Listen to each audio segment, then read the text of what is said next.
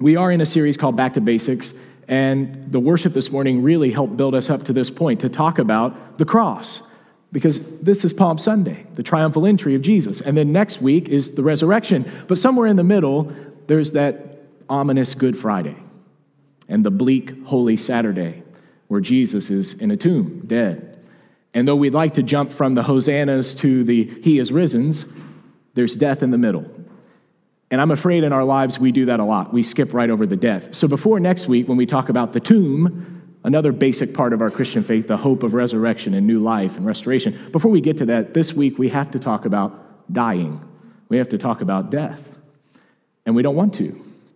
Protestants for 500 years have preferred to talk about Jesus off of the cross. We don't even use crucifixes in most Protestant circles. We take Jesus off of the actual cross because he's not there anymore. And we don't want to have to think about him on the cross, bleeding and gory. It's enough about death. But even if we remove Jesus from the cross, it's not like we forget what the cross was about, that it is a torture device. We might dress it up in gold and make jewelry out of it, but we know what it's about. It's torturous. It's dark. It's morbid. And yet it is a basic foundational piece of Christian faith. There is no Christianity apart from the cross of Jesus. You cannot be a Christian. And I don't say this phrase very often, that you can't be a Christian unless, but this is one of those times. You cannot be a Christian unless you believe in the cross of Christ. So why the cross? Why is it so important? We don't want to talk about the blood and the death. We'd like to picture Jesus risen with the clouds and halos and angels singing. We like that picture of Jesus. We don't care, even if he's on his way to the cross carrying the lamb on his shoulders, that's okay too, but to see him on the cross, to see the dying Son of God, it just does something to us. And I think it's the same reason that in our present time, we try to have quick funerals, often with closed caskets or cremation services that can just breeze through the process of coping with death. If you didn't know, funerals used to last days. But in much more recent history, we condense it to a few hours, even just a 20-minute ceremony, get them in the ground and go have fried chicken. Celebrate and try to remember the good times. Even the people we love, we do this because thinking about death is dark and painful and scary. We don't want to do it. We don't like death. When I was a kid, I remember cutting the head off of a snake with a garden hoe. And I couldn't tell you if I did it on purpose or if it was an accident. I think it was probably an accident. I didn't realize what I was doing, but I don't know. I don't remember. All I remember is it was a bit traumatic because he didn't die. Or she. I don't know how you sex a snake, but boy or girl snake. I had way too many jokes just pop into my head. Okay. It's a snake of some kind. And I remember showing my uncle. And he said, snakes don't die until sundown. Hang it on a fence, it'll die at sundown. I never knew that. No one had taught me that before. Did you know that? Snakes don't die until sundown. I don't know. He also told me that you put tobacco in a bee sting, you don't pop a blister till bedtime, snapping turtles don't let go until it thunders. He is like a walking farmer's almanac, basically. But there's something about what he said about snakes. Now, of course, there's science behind that with the nerves still firing and the muscles twitching.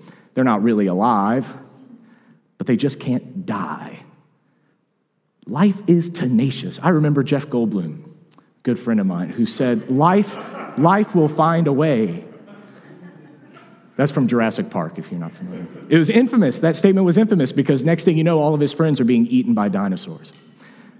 The dinosaurs just didn't want to stay dead. You give them a chance, life will find a way. Life is tenacious. We love to talk about life, survival, but not dying, not death. And yet it's just as real as life. Every single person ever born has died or will die. You are dying right now. Every moment you are nearer death. But we don't talk about that. You're closer to dying right now than you were at the start of this worship service. But we don't talk about that. Even Jesus died. So why the cross? Why do we have to talk about it? The New Testament doesn't really give us a choice. We would argue that from the Gospels into the epistles and the revelation of Jesus given to John, all these beautiful stories and scriptures are full of hope and life, and yet they're all covered up in death, have this constant theme of dying. Even the Gospels begin with the shadow of the cross looming over the cradle, and we wonder why. The gifts the Magi bring to Jesus, pointing to his burial and crucifixion. I found some examples to tell you what I'm talking about. I'm also going to use an actual sermon manuscript today because I'm afraid this could be like an hour and a half sermon, so I'm going to stick to my notes. Matthew chapter 2. Herod commits infanticide. Sorry, we're not there yet. These are just examples. So Matthew chapter 2, Herod tries to kill the baby Jesus. You remember the story? All the little babies 2 and under has them all slaughtered just to be safe. Of course, Jesus is flown to Egypt, kept secure by the grace of God, and then Joseph and Mary bring him back to a little town, Nazareth, where they raise him. But he was born in Bethlehem, and he was almost executed. That's in chapter 2 of the gospel. Already, they're trying to take his life from the very beginning. And we know even if Herod dies, and he will, we know that others will come after him. And no king wants to be dethroned. This story is only beginning. We see it there in Matthew 2. We see it again in Luke chapter 2. Simeon holds the baby Jesus in his arms, and he makes this prophetic statement to Mary that because of this child, a sword will pierce your soul.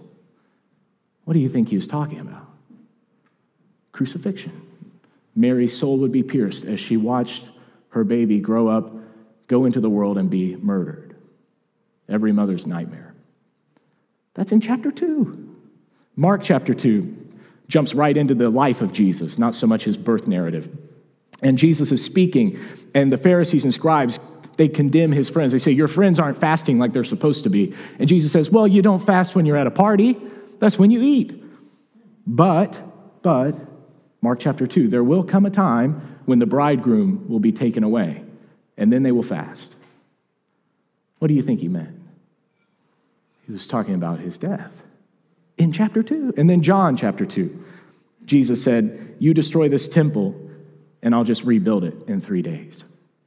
And then John makes sure we know exactly what Jesus was talking about. He says he was referring to his own body. From the very beginning, the story is tainted by death. And it seems like it's on every page. As much as we want to see the life and the good and the beauty, there's this dark, morbid death theme. And it continues through the whole New Testament. And we don't want to think about that. We don't want to talk about death or dying. We certainly don't want to think about a Savior who is dead, hanging on a cross, thrown into a tomb of a rich man because he couldn't afford his own tomb. No one wants to think of their Savior that way. No one wants to think that God could become a human for a moment, and that's how his story ends. Of course, it didn't really end there, but it did seemingly end there. And if you don't see the almost ending, then you can't appreciate the final ending. And so we have to have the cross. Why the cross? Today's Palm Sunday. It seems like the most appropriate time to think about the cross. Jesus has come into Jerusalem. The triumphal entry that Aaron read to you during our worship, beautiful passage in Luke 19 about all the people cheering, Hosannas are ringing in our ears. He's just come to the city, and now he's coronated on a cross. Not a golden throne, not a golden crown, but a crown of thorns. Blood dripping down his brow, suffocating and dying of dehydration and exposure for everyone to see and to mock. That's your king. We have to face it. We have to talk about the cross. And so we turn to sacred scripture. What did Jesus teach about the cross? Matthew 16, verses 21 to 25. From that time, Jesus began to show his disciples that he must go to Jerusalem and suffer many things from the elders and chief priests and scribes and be killed, and on the third day be raised. And Peter took him aside and began to rebuke him, saying, far be it from you, Lord. This shall never happen to you. Peter gets it. You're the Messiah. You're God in flesh. You can't die. You can't die. And then Jesus turns to Peter and he uses exorcism language. He says, get behind me, Satan. Strong words. And then he says, you are a hindrance to me, for you are not setting your mind on the things of God, but on the things of man. And then Jesus told his disciples, if anyone would come after me, let him deny himself, take up his cross, and follow me. So now it's not just Jesus who bears the cross, but then he says, if you hope to ever follow in my steps, you'll have to carry one too. You too will have to have a cross. Why? For whoever would save his life must lose it. And whoever loses his life for my sake will find it. He doesn't just say you're going to have to die, but you'll have to give away your life. And there's a difference. There are plenty of people who have died, and we might say they never even really lived. Just dying doesn't mean you really lived, but there is a sense in which you can live by giving away your life. And Jesus demonstrates it. The cross is a picture of giving one's life away. And Jesus says, if you don't learn how to do that, then you have no portion with me. You don't know me at all. Paul tries to help us, although he admits how confusing it is. 1 Corinthians chapter 1. He begins this letter to the church in Corinth, a church divided, a church with a lot of issues, one of the strongest letters we've ever read in the New Testament. And this is what he says in the first chapter. For the word of the cross is folly. The word of the cross. He's talking about the message of Jesus dying, the thing we're talking about. And he says it's folly, it's foolishness to those who are perishing. But to us who are being saved, it is the power of God. For it is written, I will destroy the wisdom of the wise, and the discernment of the discerning I will thwart. Where is the one who is wise? Where is the scribe? Where is the debater of this age? Has not God made foolish the wisdom of the world? For since in the wisdom of God, the world did not know God through wisdom, it pleased God through the folly of what we preach. What is it he said we're preaching? The cross, Christ crucified. For Jews, it pleased God through the folly of what we preach to save those who would believe. For Jews demand signs and Greeks seek wisdom, but we preach Christ crucified, the dead Jesus. And it's a stumbling block to Jews and folly to Gentiles. But to those who are called, both Jews and Greeks, Christ, the power of God and the wisdom of God. For the foolishness of God is wiser than men, and the weakness of God is stronger than men. That verse is cool. That's the kind of verse somebody could get tattooed on their shoulder blade or something. I'm not supporting tattoos, nor am I condemning them. I shouldn't have even used the word tattoo. In all seriousness, it's a cool verse. The foolishness of God is wiser than men. God saw that in our wisdom we couldn't figure it out, what we thought made sense, so he came to us in foolishness. He made a stumbling block so that we might stumble and then have to ask for help, so that we'd rest in his wisdom rather than man's wisdom. Paul's trying to help us get it. The cross, it's supposed to be puzzling. It is an enigma. Jesus taught this way throughout his life, especially about his death and resurrection, by using parabolos. Parables is what we call them. They're literally to throw a story alongside a teaching, and they were always confusing. His disciples were like, why do you talk like this in ways that are so riddled? And he said, because the riddles make you think, and only those with ears to hear will ever understand. They're supposed to be challenging. They're supposed to be mysterious. But we don't like that. So we start asking questions like everyone did with Jesus, asking our questions. How does it work? How does it work? What happens? And so we ask of the cross, how does the cross work? What happens upon the cross? And I've preached sermons on atonement theories and things that happen on the cross. That's not what I'm here to do today, but these questions are good. They're important. They are faith-building questions. What did God do in and through the cross? What happened there? How does it all work? But I will admit to you, the longer you study it, like some of the early Christians did, some of the church fathers, brilliant, brilliant men of God, they studied this for a lifetime, and then they would come away saying, I just really don't quite fully understand it. I tell people this all the time. Getting degrees and education should humble you, not make you proud. Because the more you learn, the more you know how much you don't know. That's what happens when we study the cross. The more I study it, the more I think, oh, it could, yeah, I guess it's that too, and it's that too, and then if it's these, then it's probably not that. Man, it's complicated. So we turn to the early church. St. John Chrysostom says, the cross uprooted us from the depths of evil and elevated us to the summit of virtue. That sounds great. And then he goes on and vaguely explains how that happens, but he doesn't really explain it because I don't know that you can, at least not with our finite, feeble brains. St. Gregory the Great, a little while later, he even more humbly admitted the knowledge of the cross is concealed or hidden in the sufferings of the cross. So this desert father who spent his life thinking about the cross under vows of silence and fasting and prayer, he comes away saying, you know what, the cross really only makes sense once you've borne a cross on your own back. Until you've suffered, you'll never really understand what it does. And so then he basically leaves us wondering, can we even answer the question this side of heaven? Can we know how the cross really works and all that happens in it and through it? Is the crucified Jesus the sacrifice that God demands? Is the crucified Jesus the ransom that God must pay? And if so, to whom is he paying the ransom? Is the crucified Jesus the warrior king that God sends via death on the cross into the depths of hell to fight Satan and deliver us from evil and set the captives free? Is the crucified Jesus the substitute, receiving the punishment we deserve, but he instead is punished? Is the crucified Jesus the model of self-giving love, the demonstration of God's love that we are meant to emulate, to become like? Is the crucified Jesus the utter fulfillment of the law, not abolishing it, but fulfilling it so that now we are free because of crucifixion? Or is the crucified Jesus some combination of multiple of these things in mysterious ways we can't really explain? A lot is happening at the cross when you really take time to think about it. Theologians spend lifetimes trying to understand the cross, how it works, what happens. And frankly, some Christians' response is to oversimplify it and just say little blanket statements that they think cover the complexity of the cross. But I would argue sometimes are a hindrance. Things like, well, the cross was where God took away his wrath. Well, that's certainly part of it, but you can't just say that's all that happened there.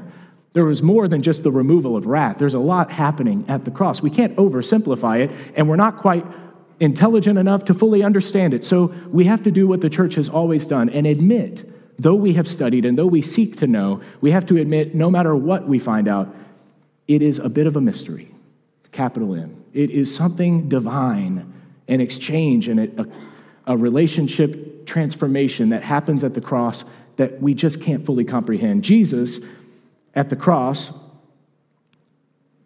basically, he becomes a perfect sacrifice to cover over our sin and our death so that the living God can draw near. But then what happens? God draws near, he's forgiven us, but we're still the same. It may seem like we were alive because we're under the blood of Christ, but we're still sinful people underneath. So then he brings us to heaven and we just ruin that. And it becomes another hellhole like earth. That's not going to work. So God has to transform us. So at the cross, he's not only forgiving and covering the death with life, but then he's transforming those who are dead into living things again. He's uncovering his sacred image inside of every person. He's restoring a relationship between a father and his created children. He's teaching us how to love well, how to sacrifice, how to give of ourselves. He's paying a ransom, a debt that's owed for justice sake, to remove wrath and punishment for justice sake, to vindicate the unrighteous and to call them righteous because of Jesus. He's teaching us his love by suffering alongside us, by taking on our own suffering. That's a lot of stuff. You think about that. That's a lot of stuff to wrap our little minds around with the cross. So maybe we should quit asking how it works. Because I can tell you when I first asked that question, how does it work? I was told essentially a story that made no sense to me. It was absurd. Well, the cross had to happen so God could forgive you. And again, they thought they were helping by oversimplifying, but what they did was create in me a need to disprove that theory because of how absurd it felt. So you're telling me a buddy and I get into an altercation. I have deeply offended him, but now I feel bad about it. I recognize I did wrong. I tell him I'm sorry, and he says, I forgive you, but first let me kill my favorite pet dog to prove it. You must admit that that's a little weird, and it doesn't really click. And that's sort of the presentation I was given of the cross. Well, that's what God does. He forgives you by killing his son. There's obviously more happening than just that. Because the exchange isn't two people who got into a fight, but a perfect deity whose creatures have rebelled against him. And the wrong isn't just a wrong that has to be covered, but it's a relationship that has to be restored. There's a brokenness and a chasm that has to be mended and bridged. There's a lot going on at the cross. And so, I think a better question, because Paul says, still, we have to preach it. I have to preach Christ crucified. We have to preach the message of the cross. Yeah, it's folly or foolishness. It's a stumbling block, but we can't help but preach it. Then maybe instead of trying to figure out how it works, which is good and helpful, maybe today we should ask, why is it needed? Why the cross? If we can't fully understand all the ways in which it works, I think we can at least understand why it's so important. And to do that, I want to give you two answers. And these two answers, I think, have continuity across the history of the whole church. I think any real, true Christian would agree that these two things are true, these two answers. So that's what I want to share with you. First, we need the cross. We need to preach the cross because the cross tells us something about how the world really is. The cross teaches us what the world is really like. What I mean by that is, though we'd rather not be reminded of it, the world is full of cruelty and violence and injustice, unfairness. We see it every day. Good people suffering, children with debilitating diseases and cancer, thieves and corrupt CEOs who live high on the hog, and hardworking, impoverished people who barely scrape by and make ends meet. And we look at this world full of that kind of pain and injustice, and we start to question, why? And the cross isn't the answer to why, but it's the recognition of its reality. It is this way. It's frustrating. I know it's frustrating. That's why it's folly and a stumbling block, because God doesn't say, well, this is why everything's messed up. What he says is, I am willing to admit that it's messed up, and I can fix it. The cross is admitting that it's messed up. It's looking at the world and admitting what it really is. It's a mirror that we must look into and see ourselves for what we really are. And I think that's one necessary purpose of the cross. When you look at the cross and you see Jesus hanging and dying, mocked, bloodied, crucified, unjustly, unfairly, you can't help but admit, if it could happen to him, it could happen to anybody. He is God in the flesh. He's perfect. He's the Word that was from the beginning and made all things, and by whose power all things have been sustained. All that is made will bow to him, and there he lies dead. If it could happen to him, then it could happen to anybody. The world is broken. The world is in desperate need of help. The cross forces us to deal with that. There can be no hyper-positive health, wealth, prosperity kind of gospel out of the cross. You can get that from an empty tomb, but not if you start at the cross, because there's pain and unjust punishment and failure of humankind, inescapable failure.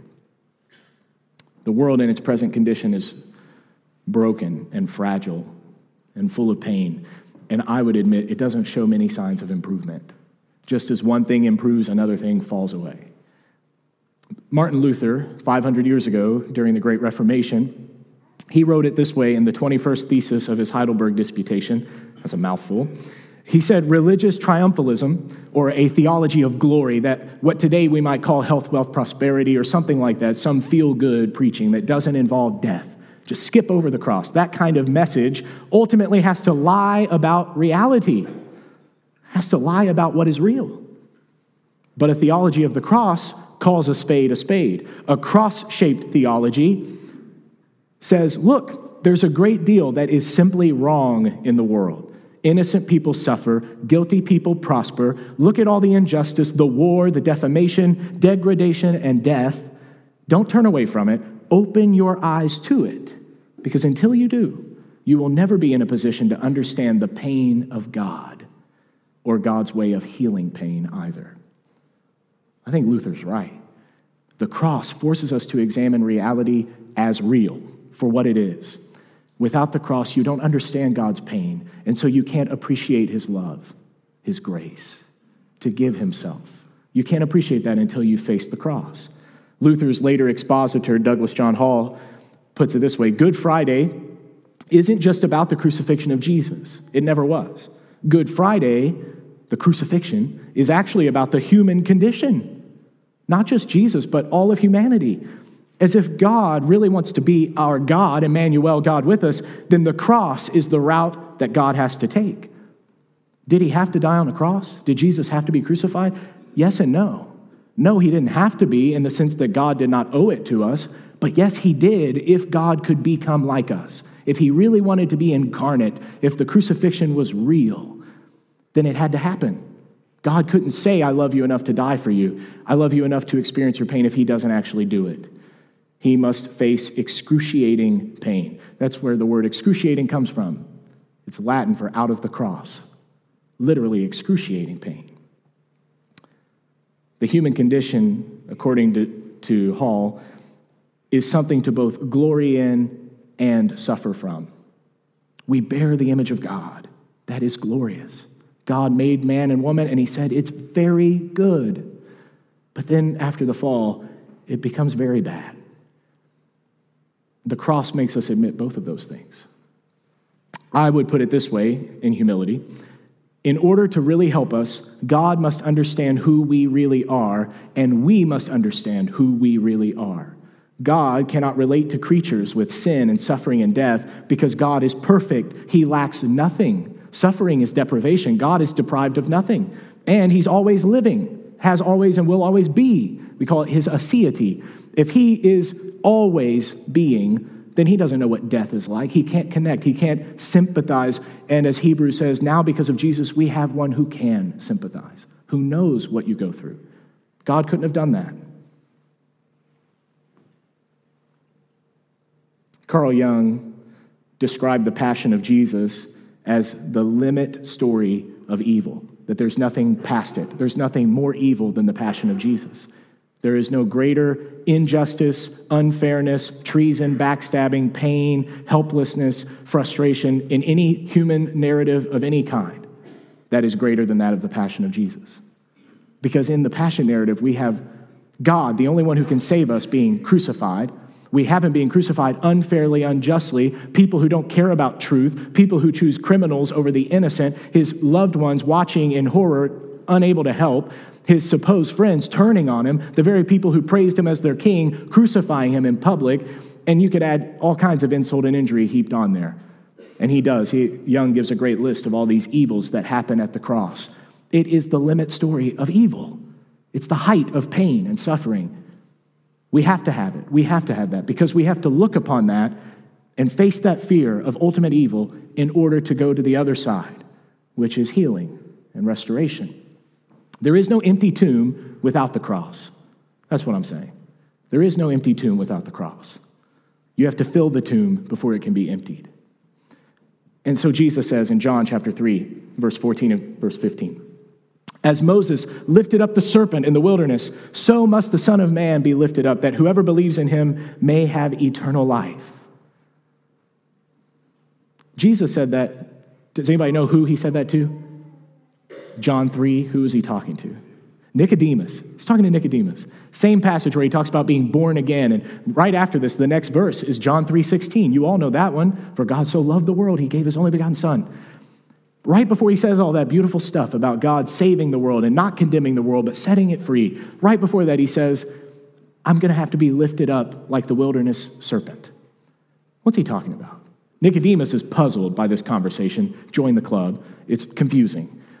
So then we turn to Numbers 21, and we look, it won't be on the screen, but I'll fill you in. We look at the story of Moses in the wilderness with the people. They've been grumbling against God. He brought them out of the desert, or out of Egypt into the desert, out of slavery and tyranny into desert space, hunger and thirst and deprivation. It's almost like they went from one bad thing to a worse thing. But now God is with them. He's leading them. But that's frustrating to say that God's here, but it still hurts. To say God's here, but we're still hungry. And so they grumble against Moses and against God. And God says, enough is enough. And he sends venomous serpents into their midst. It's a wild story. They start biting people, and the people are being poisoned by this venom. And it's coursing through their veins, and they're dying, and they need help. And they finally, in desperation, turn to Moses and say, please ask God to help us.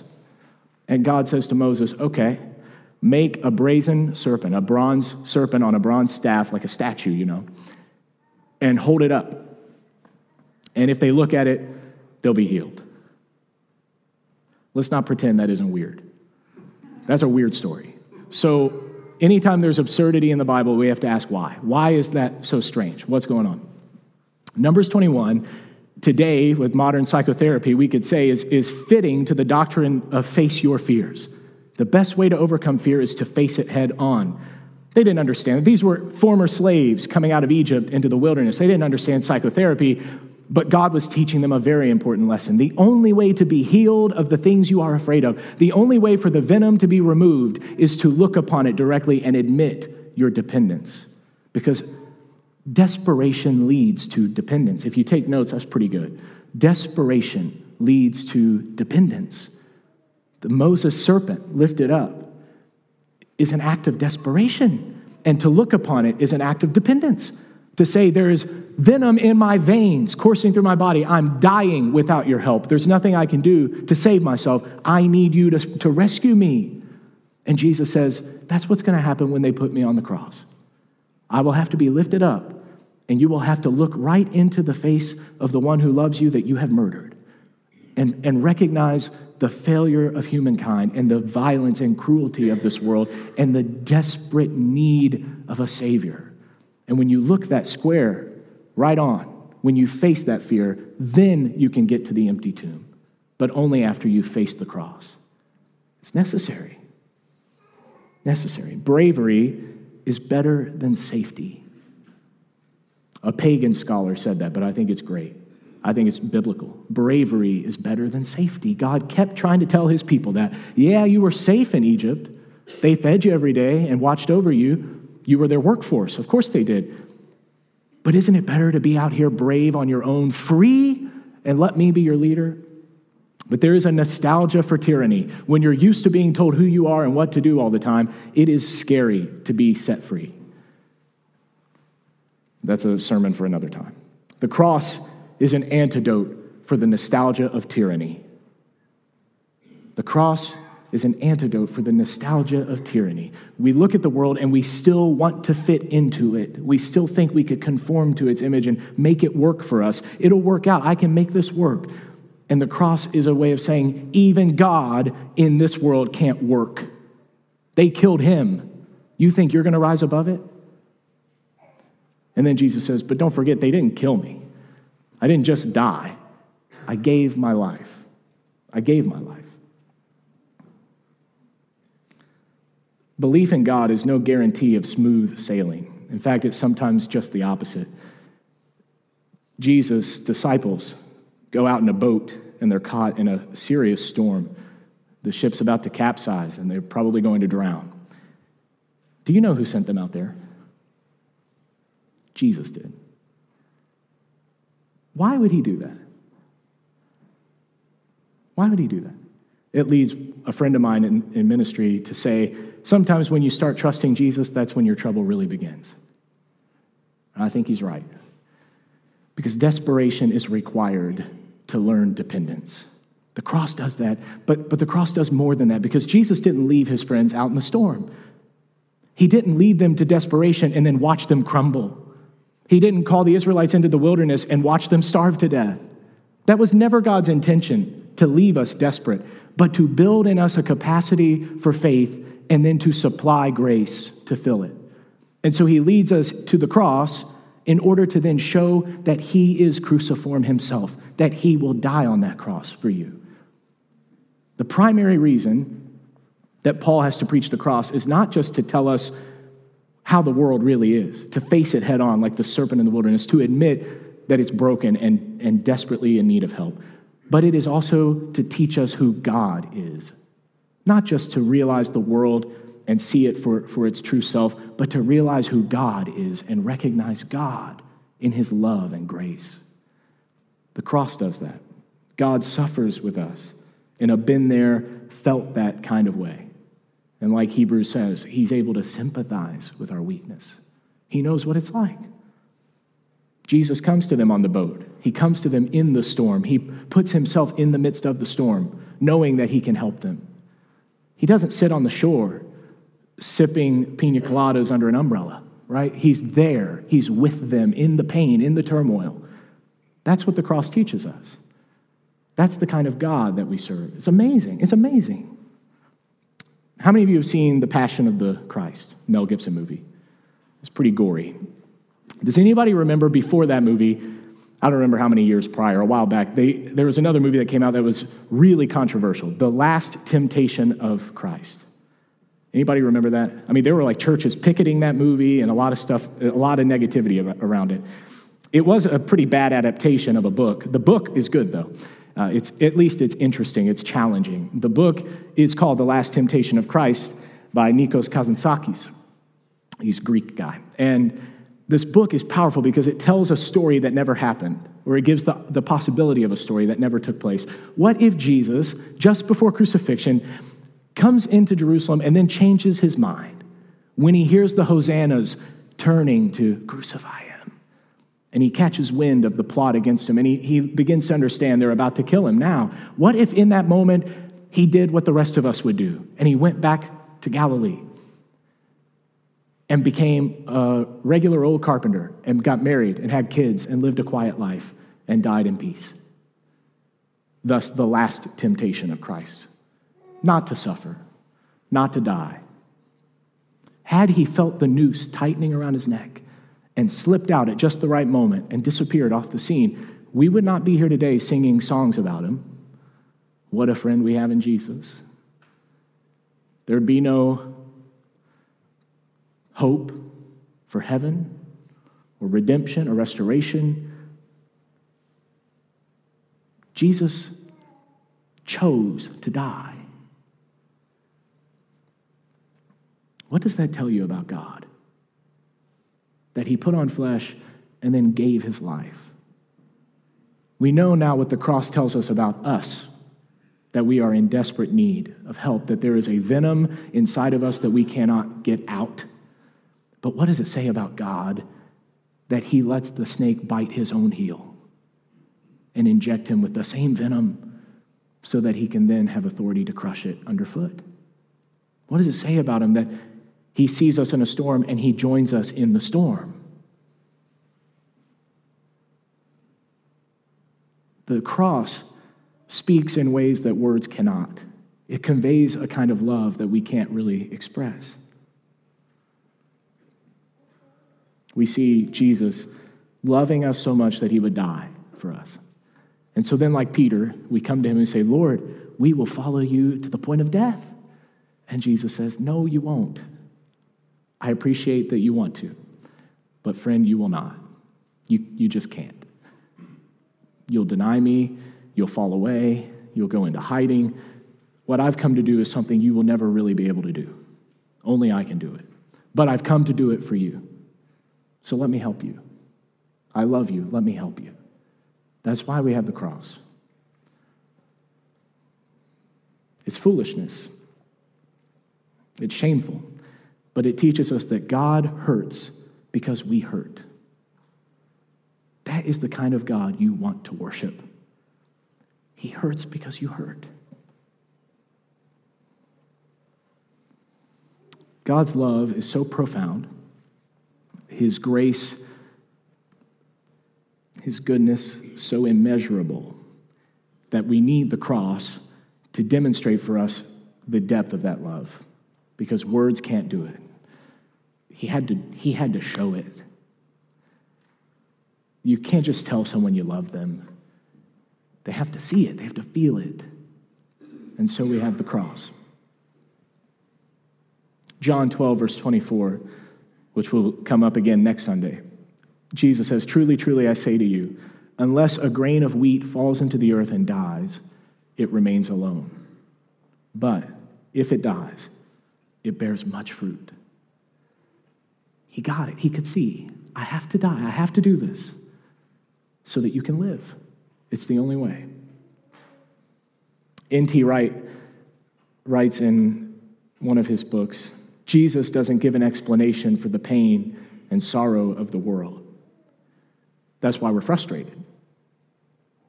Because Jesus doesn't tell us why things are the way they are. He comes where the pain is most acute, and he takes it upon himself. Jesus doesn't explain why there is suffering, illness, and death in the world. He brings healing and hope. He doesn't allow the problem of evil to be the subject of a seminar. He allows evil to do its worst to him. He exhausts it, drains its power, and emerges with new life. We need the cross. Would you stand with me as we close?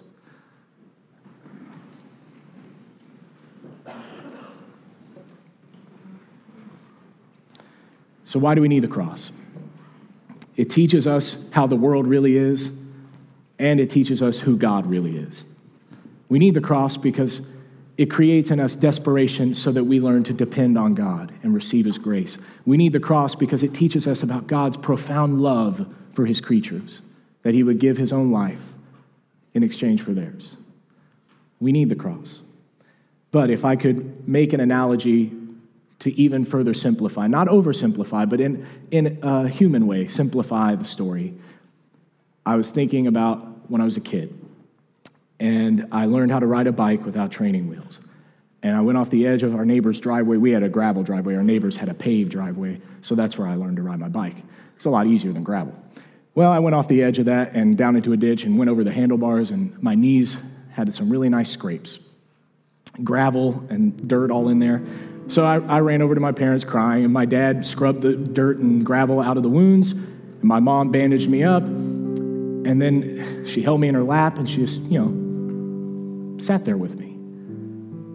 She probably had a tear in her eye and said, I know it hurts, you're going to be okay, you're so brave, you're doing great. And it was like instant, I was fine. It'll be fine. I went back out and got back on the bike. So this past week or two, Ada has been riding her bike without training wheels. And she fell, and she didn't have any knee pads on. She got scraped up pretty good.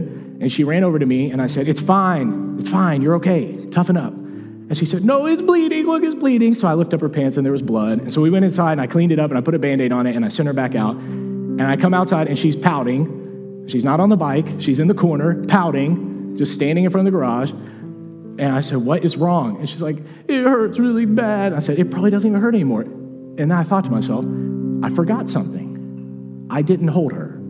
I didn't tell her, it's going to be okay. I know it hurts. I didn't hurt because she was hurting. So then I stopped and I picked her up and I said, I know that was really scary. I know that really hurts, but it'll get better. It's going to be okay. And I gave her a real big hug. And next thing you know, she's flying back and forth on the bike. Because there's some power in the kind of love that hurts because you hurt. There is a power greater than bandages and medicine. There is a transformational kind of power to have someone love you so much that they hurt when you hurt. I think that's why we have the cross. And Paul said, I have to preach that. And so do I.